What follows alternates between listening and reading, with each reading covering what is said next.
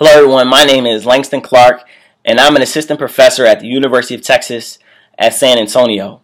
But before I say that, in my mind I always recognize that I wouldn't be a professor right now at such a young age had I not chosen to attend an HBCU, North Carolina Agricultural and Technical State University.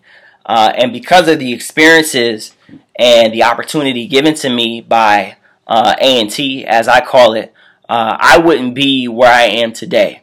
As such, I've chosen to propose a panel discussion that will feature young alumni from black colleges that have gone on to become outstanding advocates, innovators, educators, and entrepreneurs.